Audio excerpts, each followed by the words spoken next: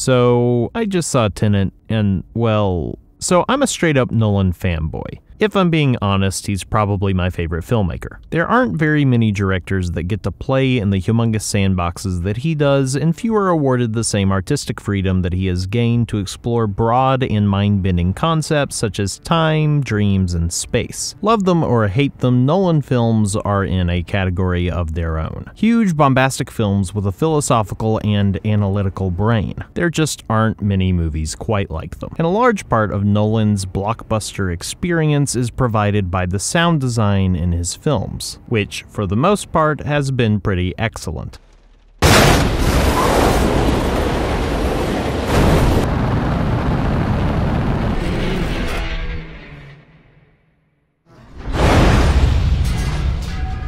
Paired with booming scores often provided by the great Hans Zimmer, Nolan's films create a soundscape that immerses viewers into the tension-filled worlds he creates. The first time I saw Inception, I was forced by the packed crowd to sit directly under a speaker, which might have been the best way to enjoy the movie. The loud crack of gunfire, the roar of the train, Zimmer's pounding rhythms, and of course,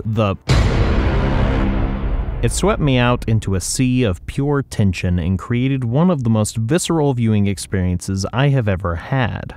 Last week, I had the chance to re-experience Inception in IMAX, and I found that this has not changed. Without supervising sound editor Richard King and Hans Zimmer's game-changing the film would not have had the same incredible propulsion that hooks you from start to finish. Sound design is a large part of what made that movie work, and it is a large part of what makes many Nolan movies work. However, in recent years, Nolan and King's sound design has undergone an interesting evolution. I think it started with Bane in The Dark Knight Rises. When the opening scene of The Dark Knight Rises was released as a teaser in front of the IMAX screenings of Mission Impossible Ghost Protocol, Bane's voice was met with some backlash. Nobody could understand him. His voice behind the mask was a little too garbled, forcing Nolan and crew to remix his voice just before the final release of the film so people could actually, understand the villain of the film.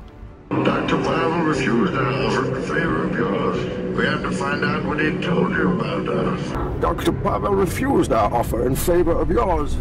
We had to find out what he told you. But even then, a lot of people still had a hard time understanding Bane. But whatever, it worked for the character, right? And it's not like Nolan's next movie is going to feature someone's speech garbled up by some sort of mask or helmet, right?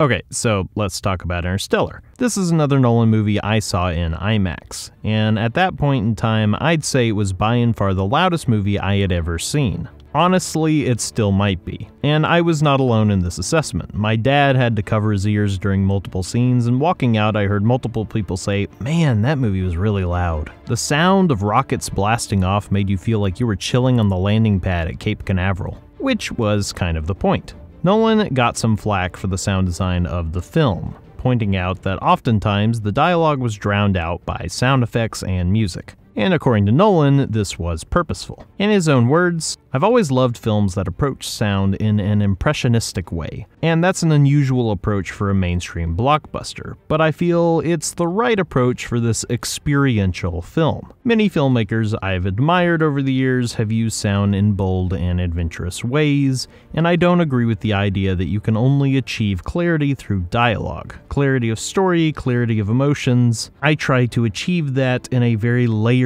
way using all of the different things at my disposal, picture and sound." And you know what? I agree with him. It works for this movie. No, you can't make out what our heroes are saying as they're blasting off, but it puts you in their shoes. In the deafening loudness of a rocket where you have to shout to be heard, and even then, only barely. The cacophony of the film's sound effects paired with the force of nature that are those Zimmer organs creates an experience akin to a rock concert, where the sheer volume of the sound in front of you overwhelms your senses and takes you on a ride you are unlikely to experience in most films. In Nolan's own words, it's experiential. There is a massive difference between achieving clarity through emotion and actively making your dialogue indecipherable. You can't even hear what the characters are saying in the quiet scenes. You are being way too nice to Interstellar, Ben. That movie is inaudible. Oh, hey, Jay. Of the underrated YouTube channel Cult Popture, link is in the description. So, What's up? Well, I also couldn't understand half the dialogue in Tenet or any of Nolan's recent films, and I also was going to make a video on it, but I'm hijacking your video because you have more subscribers than me. That's fair. So you think the sound mix problem affects Interstellar more than just the loud scenes? Well, what about when Michael Caine is dying in the hospital? You couldn't get a quieter setting than that, and you can still only barely make out what he's even saying.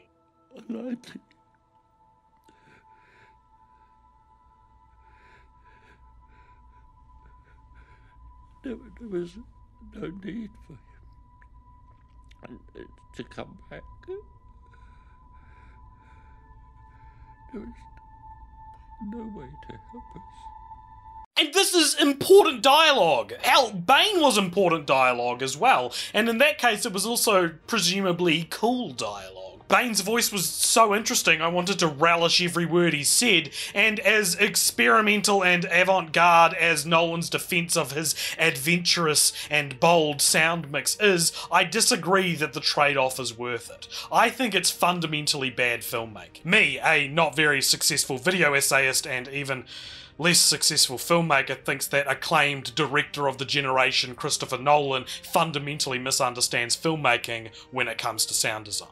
You're not saying that you think that Nolan is a bad filmmaker, are you? No, of course not. I'm a 27-year-old male film buff talking on the internet. I know how to read a room. That's good, because I wouldn't want to imply that Nolan stopped being a good filmmaker after Interstellar. Look, if Nolan made Tenet straight after Interstellar, I'd be like, you know what, this tracks. This is consistent with his downward trajectory, but no, in between these two films, he made a film which not only is arguably his best to date, not only won the Academy Awards for sound mixing and sound editing, but also utilised Nolan's weird affinity for inaudible dialogue to the film's advantage, creating an atmosphere and world where it made sense for the audience to feel lost and panicked. And I'm talking, of course, about Dunkirk.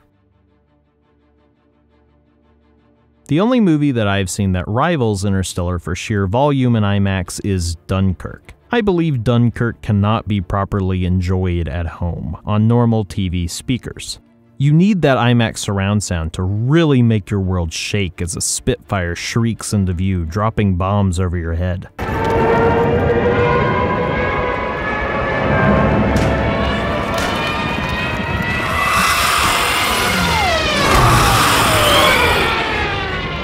The gunfire in the film is incredibly loud to the point where I actually covered my ears for the first few minutes of the film, and Zimmer's score blurs the line between score and sound mix as it becomes hard to discern where the sounds of the gunfire and airplane engines begin and the unconventional instrumentation of the soundtrack ends. This film takes Interstellar's experiential sound design to a whole new level. It features very little dialogue, and what little there is often drowned out by the din of crowds, gunfire, explosions, or garbled through the radio. Seriously, if you thought Tom Hardy's Bane was intelligible, try to decipher this guy. Fortis leader, one bandit down.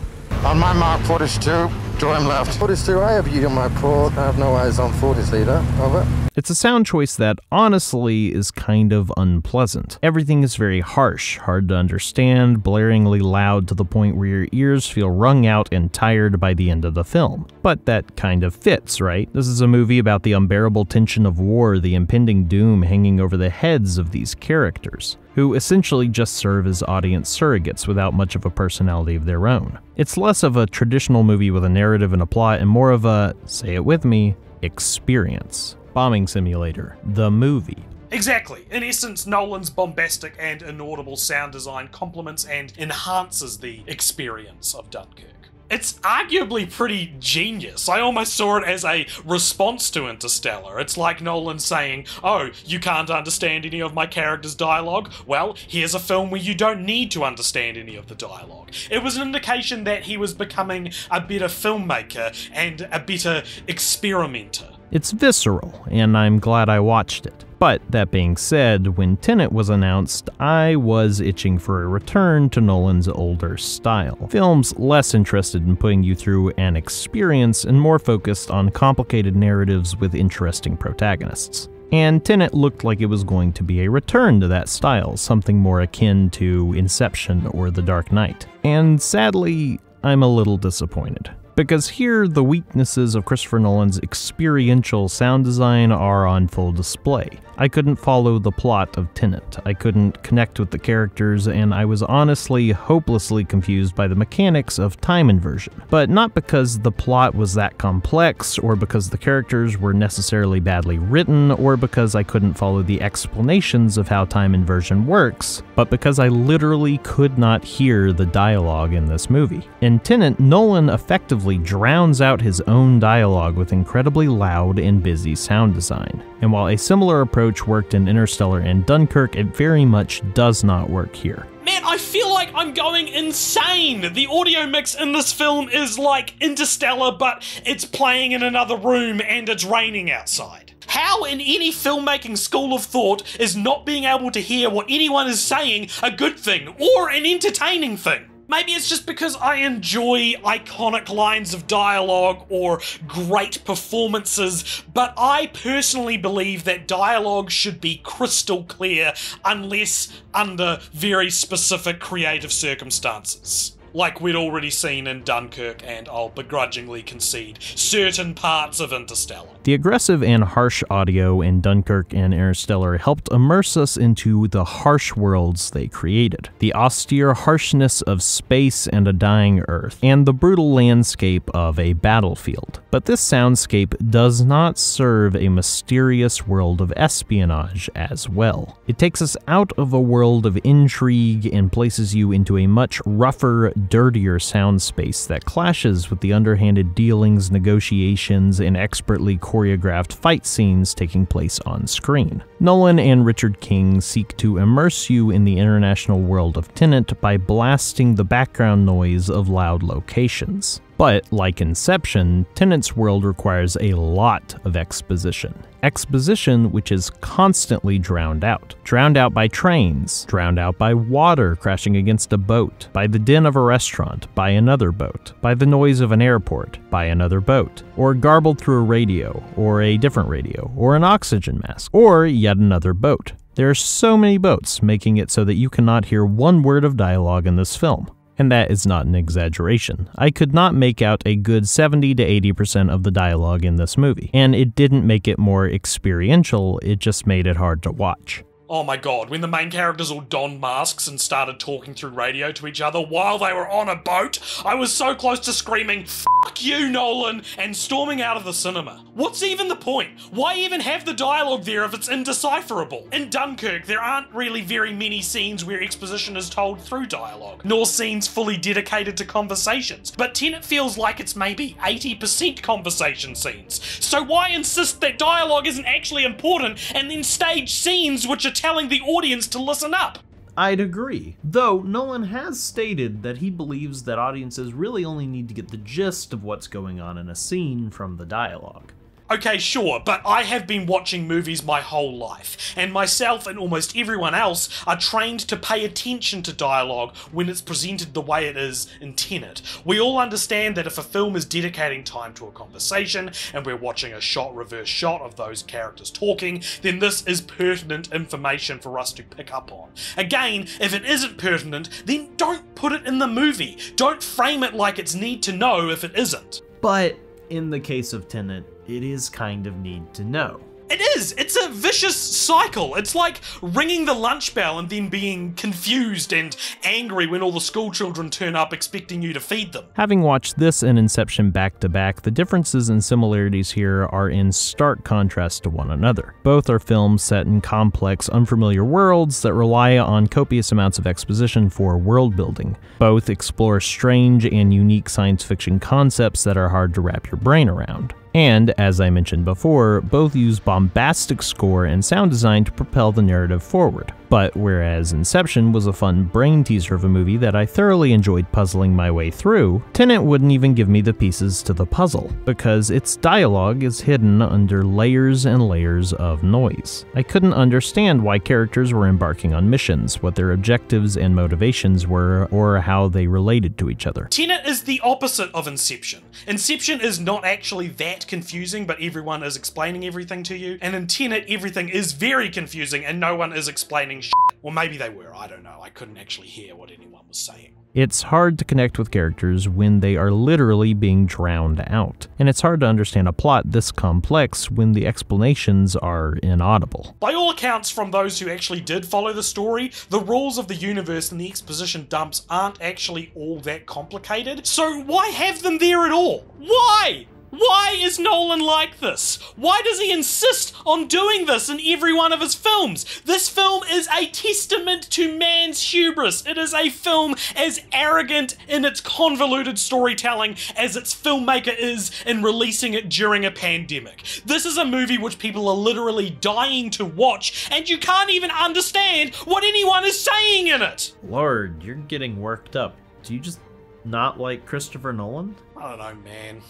I don't know, The Dark Knight was just such an influential film for me, you know? That movie changed my life. It got me into not only films, but filmmaking and film analysis. It's responsible for so much of who I am today, and I'm just so frustrated that the main thing that prevents me from enjoying a new Christopher Nolan film is this trivial creative choice he could just as easily not make. It's like I'm not allowed into the clubhouse. And that's the thing. Inception is a loud movie. It's mixed in such a way that the music and sound overwhelm the senses, but the dialogue is still crystal clear. I never missed out on one bit of dialogue. And Nolan is right, there's other ways of providing clarity besides the clarity of dialogue. Steven Spielberg used this to great effect in Close Encounters of the Third Kind, which features scene after scene of people talking over each other left and right. And Dunkirk features almost no dialogue, and yet it's easy to follow. You don't always have to prioritize dialogue over everything else. But in a film as plot-heavy as Tenet, when that plot relies so heavily on exposition, then you need to take the time to scale it back and let us hear what the characters have to say. Even if you don't want a ton of dialogue carrying the story, we need some quiet moments. When the sound mix is turned up to 11 for the entire runtime, it just wears the audience out. It's all about moderation. I just miss being able to understand Nolan's films, man.